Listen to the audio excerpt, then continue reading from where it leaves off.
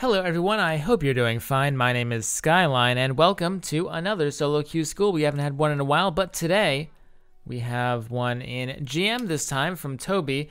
And today we're going to be talking about some of the differences between GM, Top 500, and other ranks as well. And there's a reason I usually don't do GM gameplay. And maybe by the end of this video, we will either see exactly why I never do these, or maybe I'll learn that, hey, they were good after all. So let me know in the comments whether you liked doing a GM video. It's going to be a lot nittier and grittier than usual. So with that being said, let's take a look at what just happened. So with the recent nerfs to Ana, or kind of recent-ish, I guess, she's been moving more and more towards her grenade. You need to have really solid grenades every single fight without fail to be a top-level Ana. And one of the easiest techniques, and we're going to see it here, is when your Winston jumps in, because there are a lot of Winstons floating around. When your Winston jumps in, it's nice to just throw a grenade that follows him, because his leap has about the same speed as the grenade's velocity. And so when he lands, the grenade will hit both him and whatever target he lands on. So for example here, if Toby, our hero, had thrown his grenade, he would have hit both his own allied Winston and the enemy Winston, which would have been pretty nice. As a result, his Winston could have kept on pushing without too much fear. And because he would be at full health, he would have the healing buff. Now, yeah, his Winston could have played a little bit more aggressively there, but we saw here that the nade that Toby chose to go for.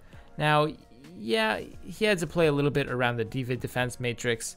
That's why he couldn't throw it like right here, for example. That was some pretty good holding back right here. He sees the defense matrix. Even though that's a juicy triple nade, he's not going to take it. But there wasn't a defense matrix before, right? So let's pay attention to those nades as we continue to go through. Now, something that is a little bit nittier and grittier, though, that I normally wouldn't talk about if this were like a silver, gold, platinum, whatever. So Toby's about to throw out a sleep, and it is a decidedly terrible, awful sleep. And I'm going to go a little bit harder on this one because Toby is a mod, and he's a regular on the Twitch stream and stuff, so we can have a little fun with him. So this sleep should never be a thing. We're going to see this going through the VOD as well. Toby tends to make very early sleeps. Like right here, this would be so easy, right? The Winston jumped on him. This would be an easy sleep, and Toby actually would have lived for quite a while. The Winston would be slept. Toby would be hiding in this hotel, and it's possible that his team could have come back in time and maybe shaved off an extra 10 seconds. It's possible, right? Now, in this case, did it really matter? I mean, hey, our Tracer's on the point. We also have our Winston going onto the point as well now. So, or he was thinking about it. So, you know what? Maybe it could have mattered. You never know. But little mistakes like that, and we're going to see, can lose a game very, very quickly. We saw a whiffed grenade, a whiffed sleep. Okay, maybe they could have won the fight if he had landed the grenade and the sleep. We're going to see another fight here that a very, very small mistake is going to turn the tables on. And then that'll lead me into my main point. So once again, Iweth, our Winston player, he's going to decide to go in. In fact, he's communicating this as well. And so let's see, here we go. Whoop, there we go. Now, we're a little bit too far back on the corner. We could be a little bit further up, playing a little bit more aggressively. Now remember, taking proper, precise angles is very important here. Now right now you're peeking just the Zenyatta, but the Zenyatta can't stand here. He's peeking like 3 of your team members. So Toby, you can see where he was standing all the way back here, right? He could have easily been standing along this line, which would have allowed him to be able to support his Winston a little bit more quickly. And we're going to see there's the leap in, another grenade, and it's another whiff. Remember what I said before. Now, you don't always have to do this, but generally, the easiest way to throw an okay grenade every single fight is to just follow your Winston in. And we see again that Toby doesn't follow the Winston in. Instead, he just kind of threw a solo single grenade onto the enemy soldier player. Landing one solo grenade usually isn't that effective. Another kind of whiffed sleep there. And now, there's a difference between aim and fundamentals. I'm not talking about Toby's aim here, right? Because technically he could have hit both of these sleeps that I've been talking about so far, but it's just very suboptimal timing to throw it out. This is an incredibly difficult shot. He's trying to fire a shot at a soldier flying through the air who could be sprinting. He could be air strafing either way while he's falling. Like, that's such a hard shot. You don't want to take that. Instead, here, when the soldier lands, first of all, it's just easier in general because he's not falling anymore. But also, this is an easy sleep. In fact, if you shoot a sleep here, it's very difficult for the soldier to maneuver away because his mobility options are limited here. So once again, follow the Winston with the grenade, hold the sleeps. If he had landed a better grenade, if he had potentially landed that sleep or just any better sleep, once again, his team could have potentially taken that fight. All right, so just a couple little not even that big of mistakes. I mean, they are big when I'm talking about them in this context, but you know, if this were a plat game or a diamond game or a master game, these mistakes, I mean, they would be whatever, right? But right now, the cart's pushing towards the second point already. They could even lose this, and oh, a death. We're going to lose the second point because we die with nano boost and all of our abilities. Now, let's go even deeper, all right? Let's go back. This is right before our hero died. And could we see that Hanzo at all? Now, all right, this is good. We're scoped in. We're looking at our Winston. He needs to be healed anyway. Cool. We don't see anything up there. Still don't see anything up there. And we're about to die. Oh, no.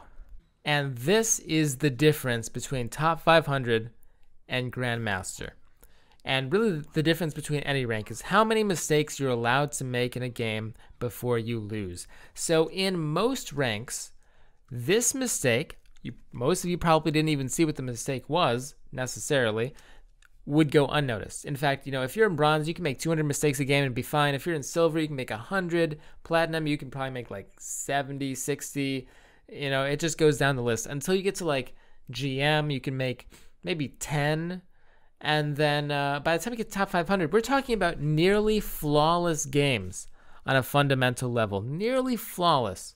And remember, aim is never going to be something that is always consistent. There's no such thing as a 100% shot. But fundamentals, you can get that 100% for sure. Now, if we look at this angle here, even if we imagine that there wasn't a Hanzo doing Hanzo things up there, this is still suboptimal. Let me show you why.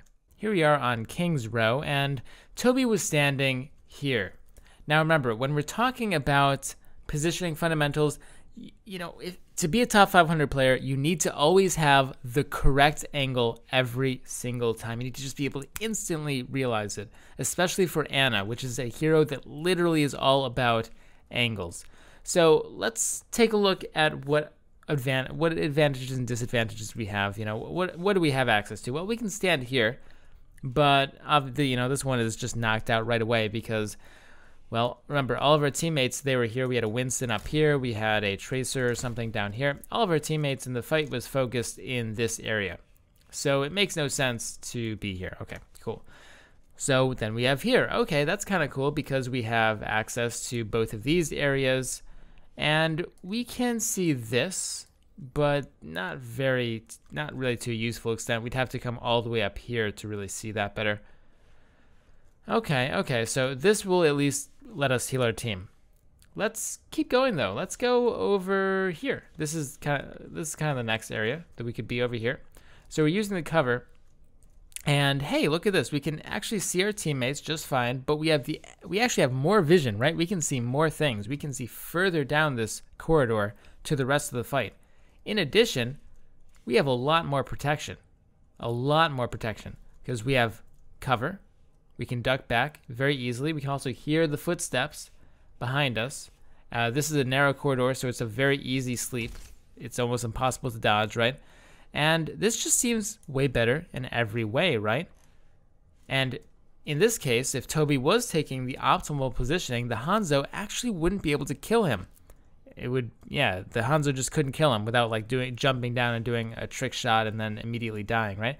So this is a scenario where normally, if you were in a platinum game, even a diamond game, something like that, if you were standing here, 99% of the time, no problem, right? 99% of the time, it's gonna be fine.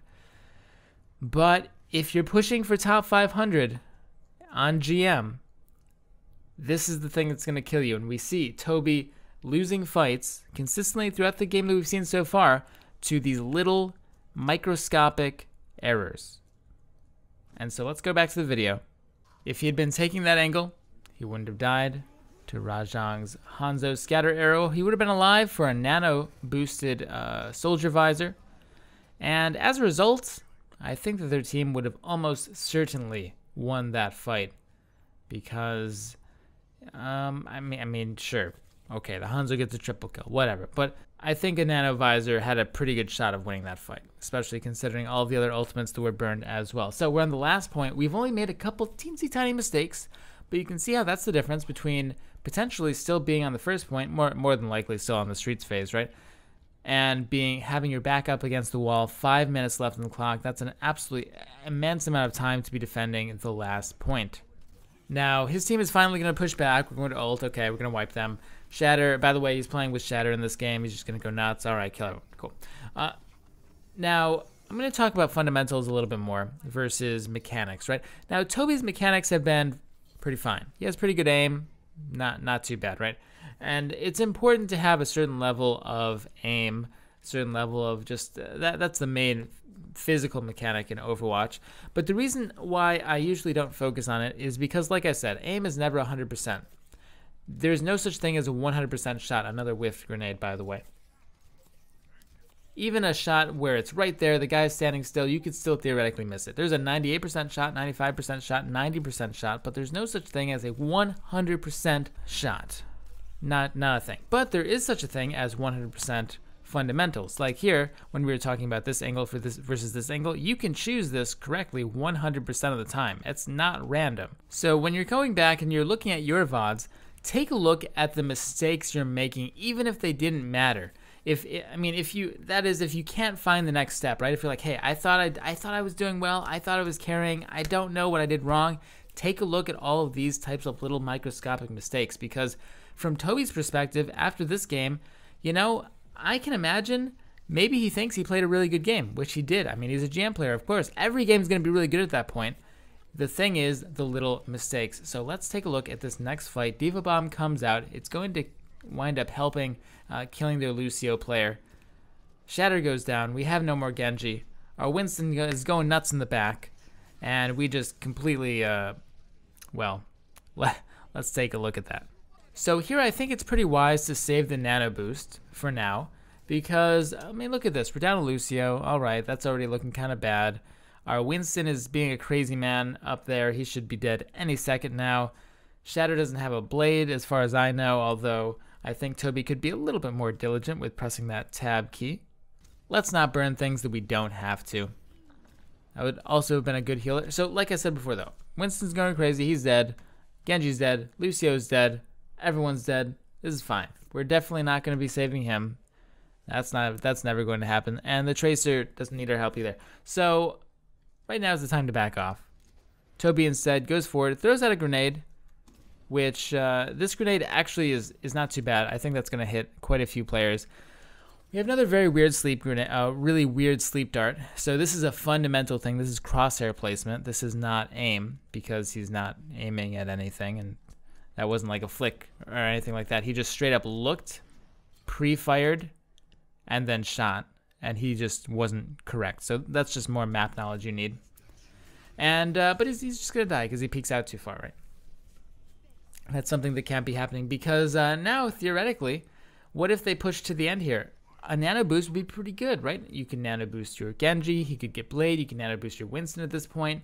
We're pretty late to the party, and as a result, we're going to lose a lot of momentum potentially because of it. But we do manage to get back into the fight, helping our soldier over across the way. We even land a nice sleep onto the Diva. I think it was still a pretty scary sleep, but hey, I mean, you're gonna land him every once in a while.